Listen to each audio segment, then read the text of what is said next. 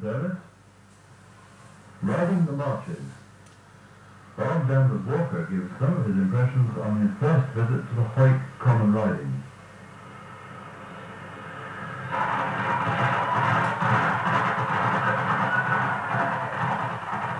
It's 6 o'clock in the morning, and up the Nipnauts, a country road outside the border town of Hawick, 15 or it could be 150 horsemen at full gallop commenced the 3 eventful days commemorating the 450-year-old custom of common riding. But it is far more than that. These riders, coming pell-mell out of the early morning mist, booted and spurred and egged on by cheering spectators lining the road, are all cheery, native-born men of Hawick, married men in the first wave, the young blood or talents led by their heroic standbearer performance, following hard upon their heels. It is he who carries the flag in this wild dance to their hallowed meeting place in a farmyard barn they call the Hut at St. Bernard's. Strange that it should not be the other side of Hawick at Hornsdale, because according to tradition, it was there in 1514, the year after the Battle of Flodden, when the chivalrous James IV perished with the crowd of his fighting men, that a band of plunderers from Hexham across the border were routed by a handful of youths from Hawick. They returned from their victory bearing aloft the captured English pennant. So while the rising sun is still young and many townsfolk still abed, the Hut rings to the singing of 360 men packed tight within, fortifying themselves at 6:30 in the morning with generous draughts of rum and milk, as they give fervent voice to many patriotic songs and loyal speeches.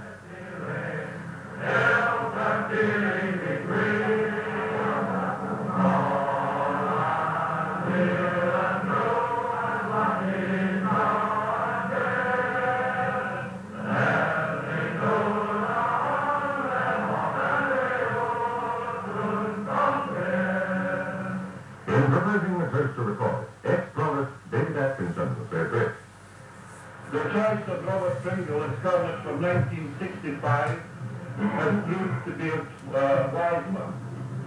He is a worthy successor to a long line of fine young canons who have held the office of Cornet since 1703.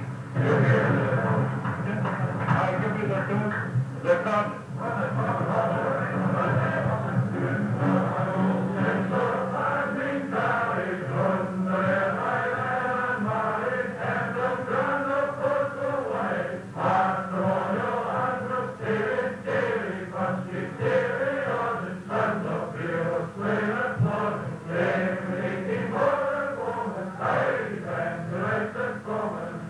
Tributes have been made to the Cornet's right and left-hand men, his chief supporters in constant attendance upon this handsome young man, who by custom must be a bachelor.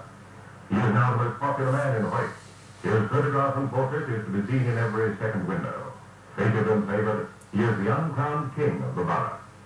And so to 6 o'clock on the Thursday evening.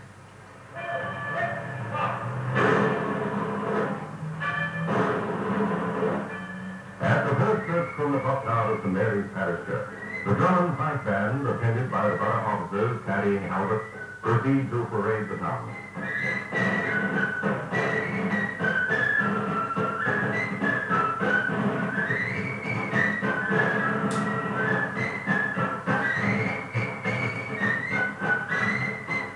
But one of the most impressive ceremonies of the common riding is the busting of the colour in the town hall.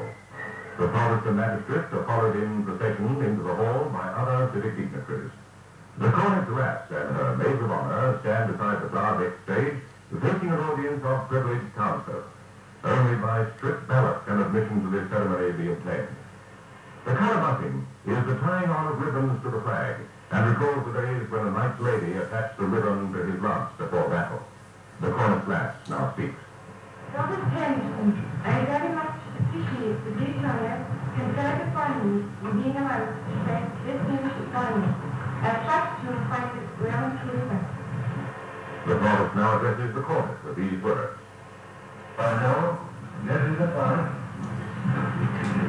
And I charge you to go out tomorrow morning and burn the masters of the common of the borough of Hawick. And when Saturday when the ceremony is over, you will return the flag to me in the council chambers and solid and unseen. The prudent will try to get some sleep that night, because Friday will know no division Saturday. And be it noted, this day oak leaves will be worn in the lapels of jackets to symbolize Druidic origins inherent in this ancient ritual. Once again, the great press of riders charge at full gallop up the Nipnouse, led by the cornet bearing the now bucked flag. And again there is the convivial gathering at the hut, not only to fortify themselves with rum and milk, but to partake of the curds and cream repast. Another symbolic observance, since the soured milk represents the food carried by the original burgesses in their saddlebags when riding the boundaries. Garbed now in a green riding jacket, ruffled in stock and white breeches, the red sash across his chest. The cornet now speaks to the gathering with an assurance born of a growing experience. Last night, I received into my hands your ancient banner, well and truly blessed. I was charged by you, Brother Sanderson, to see that I carried it around the marches as has been done for centuries past. It was a tremendous thrill to lead the riders at the Nipnouse this morning, and no cornet has ever been prouder to bear on high the banner blue. I hope that Thierry's, in and all, will have the happiest of common ridings, and that, when I have ridden the marches this morning, they will be as proud as I feel, now of Hawick, the grey afternoon among the hills. The cornet must, perforce, be a young man of considerable stamina. The further rides to outlying parts of the colony to be made. He has to be present at race meetings at Point Moor. Presentations had to be made and received. Official breakfasts, dinners and luncheons attended. Speeches made and heard.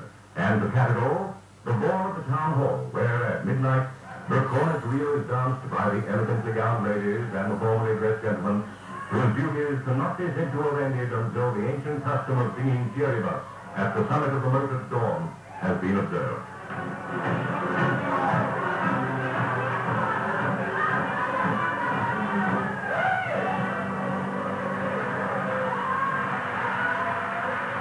But deep within this overflowing program of functions, there is a high duty which has ruled the observance of common riding for centuries. This is clearly expressed in the statutory language of the proclamation declared by the borough officer from the balcony of the council chamber the day before. Therefore, if any nobleman, gentleman, or others, having lands lying contiguous or adjacent to the said county, shall find themselves leased of prejudice in any sort by these days' marchings, they are hereby required to state their objections thereto to the provost, bailies, and council of the said borough within 40 days from this date. And who can remain unmoved when on the Saturday the cornet, flanked by his right and left-hand men, enters the council chamber to return the flag to the front. Tired though the voices may sound, in tears there is no shame. Brother Sanderson, charged by you on Saturday night, I have ridden the lordly marches of the committee of the town, and found them in good order. Brother Sanderson, I promise to you, and sight and in stain. Thank you, Colonel. I see that you have returned the flag unsullied and unstained, as charged by me at the Carabuses on Thursday night. And I congratulate you on the success of your cornership. Now, would you be good enough to display the flag on the balcony for the last time? Thank you, Colonel. Say good, say in. The expression of the common riding has been fulfilled. Outside in the street, the saxhorn band plays the invocation.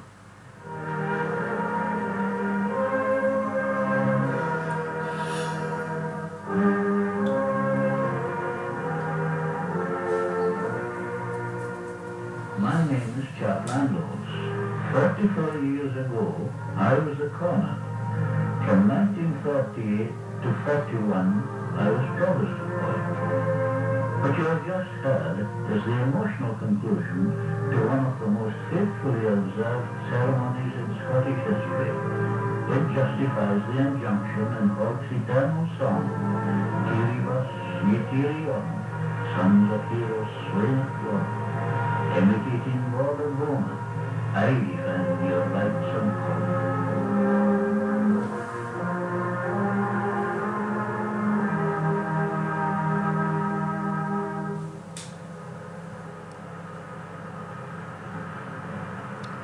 Danvers was giving some of his impressions on his first visit to the Hawick